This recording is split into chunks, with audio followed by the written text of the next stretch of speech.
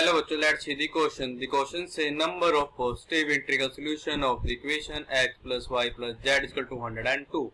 Option A 5050, option B 4050, option C 4950, option D none of these. तो हम बताओ कितने number of positive integral solution होंगे हमारे equation x plus y plus z is equal to 102 के.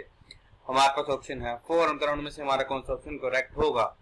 Firstly I will tell you की concept, और की कॉन्सेप्ट आपकी हेल्प करेगा इस क्वेश्चन को सोल्व करने में. तो हमारे पास की कॉन्सेप्ट ये है कि हमको पता है नंबर ऑफ पॉजिटिव इंटीग्रल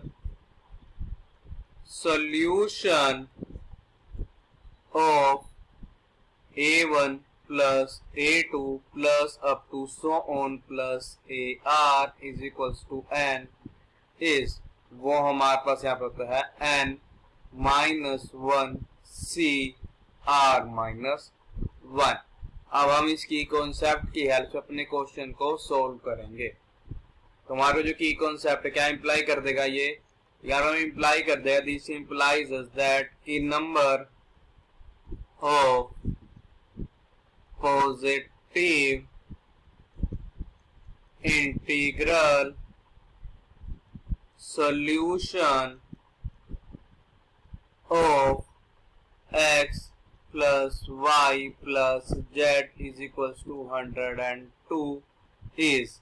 अब यहाँ पे देखो हमारे पास n तो क्या है 102 है और r हमारे पास क्या है यहाँ पे 3 है.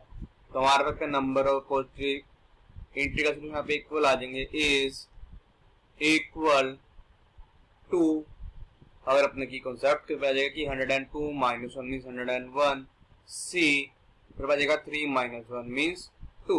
दिस इज इक्वल टू हमारा इक्वल आ जाएगा 100 सी 2 मीन्स आ जाएगा 100 फैक्टोरियल. दिस इज डिवाइड हो जाएगा 2 फैक्टोरियल, फिर आप आ जाएगा 100 एंड 1 माइनस हो जाएगा 99, तो आप आ जाएगा 99 का फैक्टोरियल. यहाँ इक्वल हो जाएगा 101 फैक्टोरियल हो जाएगा 101 multiplied by 100. This is multiplied by 99 factorial and ये हमारा डिवाइड हो जाएगा 2 फैक्टोरियल से बचेगा 2 multiplied by 1. This is multiplied हो जाएगा 99 factorial. हमारे पास क्या जाएगा 99 factorial से हमारा 19 फैक्टोरियल हो जाएगा, कैंसिल हो जाएगा 2 1s are 2 and 2 50s are 100. तो ये हमारा इक्वल हो जाएगा दिस इज इक्वल हो जाएगा 101 multiplied by 50 मींस हो जाएगा 5050. इसका मतलब ये है कि ऑप्शन ए करेक्ट है. So the final answer is option A is our correct option. I hope you understood it well. All the best. Thank you.